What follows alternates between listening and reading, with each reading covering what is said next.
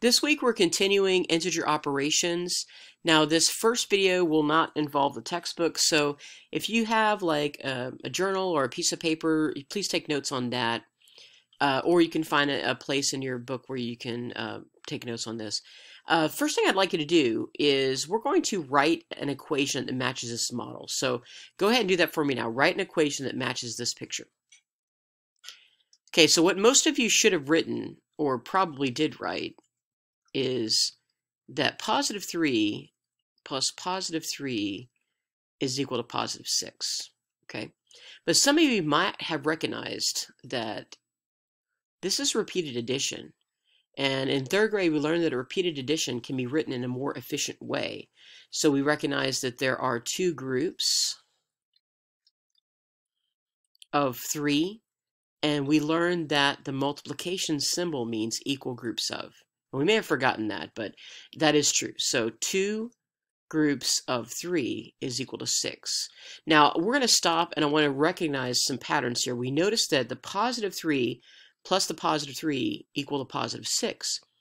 But when we look at the multiplication equation, a positive number of groups, times a positive amount in each group, did that equal a positive or a negative? Go ahead and tell me that right now. That did equal a positive, so that's something we need to make note of. So down here on the bottom half of the whiteboard, we're going to do a new equation, and here's what I'd like you to do.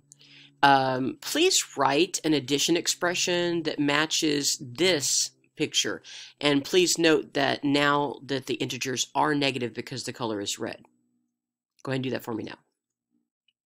So now we should have written the expression negative 3 plus negative 3, and the equation would be negative 3 plus negative 3 equals negative 6. So we do still have two groups of the same amount, so please write for me what that multiplication expression would be. Now this is where some of us might get a little confused, and it's okay if we make a mistake because we're just in the process of learning. This is still a positive 2 groups. We can actually see positive 2 groups times negative 3. Excuse me, and that's going to be negative 6. So if we look back at the pattern, this is going to be a positive number of groups times a negative number. Did that equal positive or negative? Go ahead and answer that for me. It equaled negative. So positive times positive equals positive, but positive number of a negative amount equals a negative. So far we've modeled these two ideas. A positive 2 groups of 3 is equal to 6, and that 2 groups of negative 3 equals negative 6. But what does this mean? Negative 2 groups of 3. And what is that going to equal? Now I want you to go ahead and make a guess for me and see if you can come up with the answer. It's okay if you get it wrong, but make a guess what you think that might be. All right, so here's the situation. This means number of groups. So what does minus 2 groups mean? It actually means to take away groups, but here's the thing. We don't have any groups to take away. So what have we done in the past to model taking away something that's not there? What concept do we need to use in order to do this? Please go ahead and share with me what you think that is. You're exactly right, 0 pairs. So what I'm going to do is I'm going to create 2 groups of 3 0 pairs. So I'm going to pause the video and go ahead and set that up.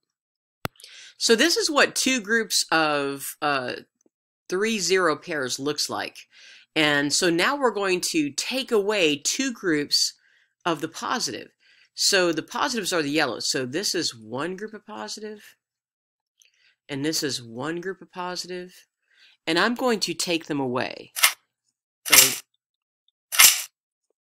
that's kind of fun. Okay, so if I take away the 2 groups of positive, I take away this, and I take away this, what am I left with? So what is the product going to be? Go ahead and answer that for me. That's right. The positive actually is, the answer is going to actually be -6. So a negative times a positive has what answer? Positive or negative? That's right, it's going to be negative. Up here, a positive times a negative had a negative result. And a positive times a positive had a positive answer. So let's look. There's one more situation we need to test out. And so we're going to try that next. Okay, so in this last situation, we are going to be multiplying -2 groups of -3. And so I have set up the 2 groups of 0 pairs. And before we do that, I want you to guess what you think the answer might be. Would that be a -6 or a +6? Okay, so we're about to find out. So here's the deal. We're going to subtract. We're going to take away 2 groups of the -3. So the red is negative, so we're circling this red group. Hello, stay there, stay there. We're circling this red group. Okay, so if I take away the negatives, and this is gone, and this is gone, what is my answer going to be? Go ahead and write that down. The answer is a +6. So to sum up, when the 2 factors have the same sign, like 2 times 3 is equal to 6, a +2 times a +3 equals a +6. If we have a -2 times a -3, we had a +6. So both of these answers were positive. So the same sign is going to equal a positive answer.